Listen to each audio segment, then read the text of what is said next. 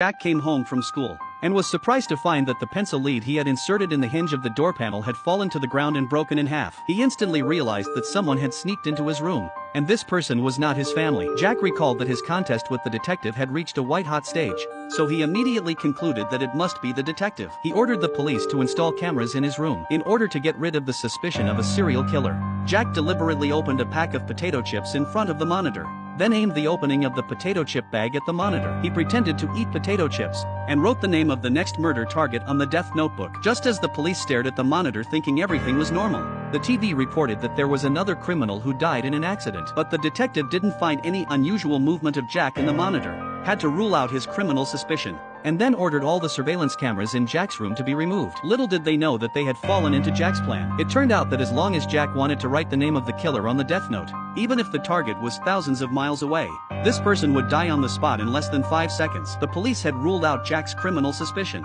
but the detective involved in the investigation still suspected that Jack was the murderer. In order to make Jack expose clues, the detective immediately ordered his subordinates to kidnap Jack's girlfriend, deliberately lured him to the art gallery filled with cameras, trying to threaten him and make him show flaws. The female killer actually directly said her name. Hearing the other party say her name, Jack was secretly pleased in his heart. He randomly reached into his pocket, pretending to reach for a weapon, and took out the ballpoint pen that was hidden in advance. Just as he pressed the tip of the pen out, his girlfriend suddenly broke free from the restraint and ran towards Jack. The female killer fired a shot immediately, but the bullet hit Jack's girlfriend in the lower back. The female killer saw herself beating a man to death and was instantly scared silly in place. Seeing this situation, the police and the detective completely believed that Jack was an innocent person. Little did they know that this was Jack's plan. It turned out that Jack had already met the female killer and knew her name. So when he heard that his girlfriend had been kidnapped by his subordinates, he immediately realized that this was a trap set by the police for himself. So he decisively wrote on the death note that the female killer had mistakenly killed his girlfriend,